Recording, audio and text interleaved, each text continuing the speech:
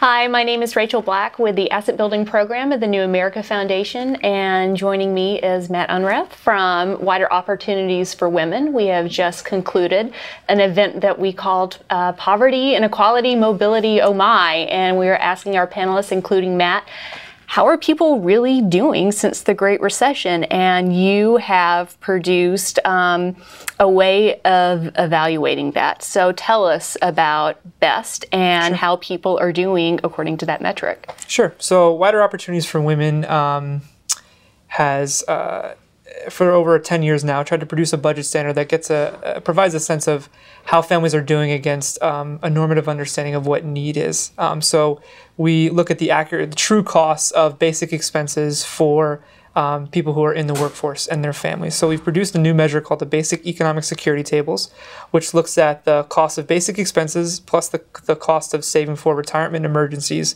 for over 420 different family types across the country. So as well as looking at the value of employment-based benefits for those families as well. So we produce about 800 tables or over 800 tables for every county and every state in the country, looking at what are the true costs, again, of basic expenses that families face, and then deducing from those costs, what are the incomes that families need to earn to cover all of those basic expenses, and again, put a little bit of money away for emergencies and retirement. And meeting that income need, we label as economic security. And Matt, how is this different from poverty, and how does what you're considering, both in terms of income and expenses, differ from the threshold that census uses? Sure. So the census threshold is a relatively archaic measure. It's about 40 to 50 years old. Isn't it? Exactly, yeah. And they look at the cost of a food budget, a basic low-cost food budget, and they multiply that value by 3, and that's the income level that they define as poverty. Is that as arbitrary as it sounds? That's as arbitrary as it sounds to a degree. In the 1960s, the food budget did constitute something close to a third of a family's budget, but that's no longer the case.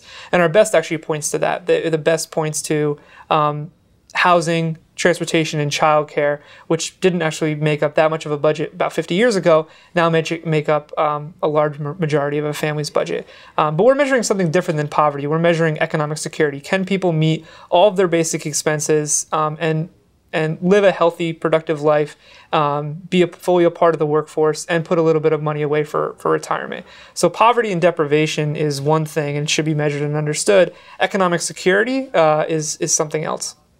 So I understand that WOW has just come out with a new report that looks at different demographic groups through the lens of the BEST tables. What are some of the key findings from that report? Sure. So when you produce a measure of income need and you're trying to label what economic security is, the question needs to be answered, right? How many people actually reach that level? So for a single worker in the United States, it costs about $30,000 a year to make ends meet. For a family of 4, it's close to $70,000. And again, we're measuring a pretty baseline understanding of what need is, so a pretty bare bones budget.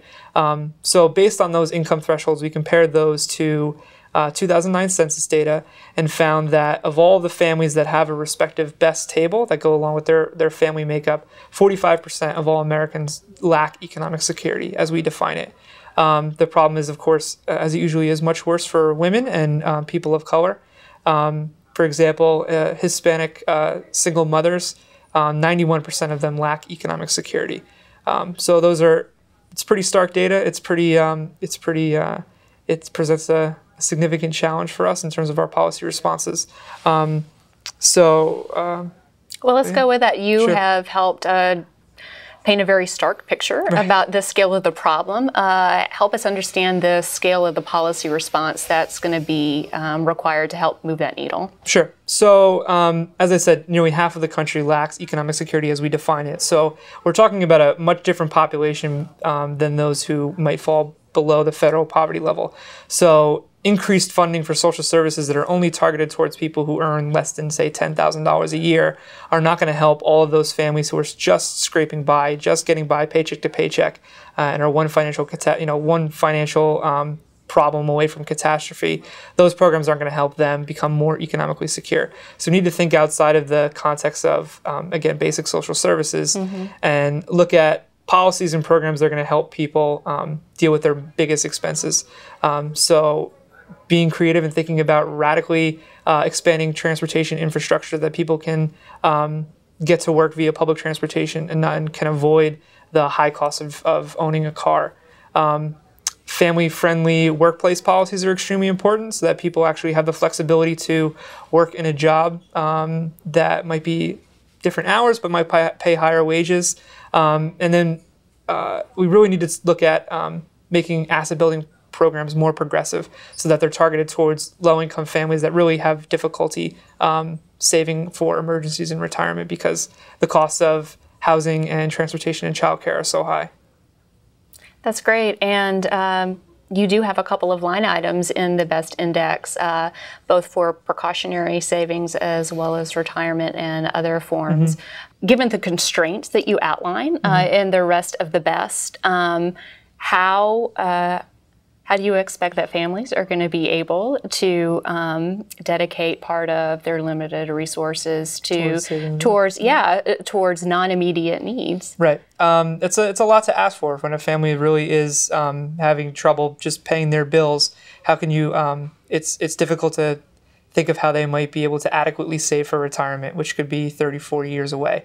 And it's a large question with not a simple answer. I think that there's certainly a large part of the federal budget that's devoted to asset building. Again, that's more towards those in the upper end of the income spectrum.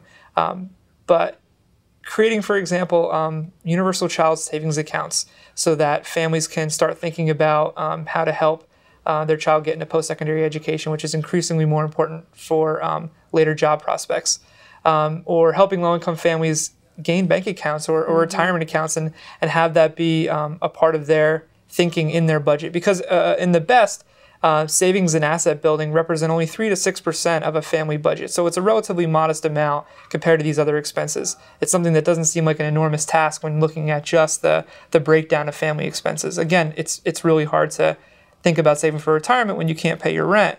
But if we can structure policies and programs that might incentivize families to start thinking about that as an important economic security strategy, that can go a long way. And that's really helpful to say that. In our own work, we see that really having access to the same accounts and incentives that are available to people higher up on the income scale really become core determinants of whether or not people lower on the income scale can save too. Right. So it really is about targeted policy, not whether or not low-income families can save, because we know that they can. They can, exactly. They just have to have the vehicles and policies in place and the incomes to be able to do it. So we still, even within the asset building field, we still need to emphasize the importance of good jobs and having people have access to incomes that can support a family and allow for asset building as well. Well, Matt, where can we go to find out more information about the BEST? Our website, wowonline.org. If you look up the Family Economic Security Program or our Basic Economic Security Tables Initiative, you can find our report, which is available nationally, as well as for the 8 states that we've released the BEST for so far. And we just released, again, our demographic analyses. And that's all also available on our website.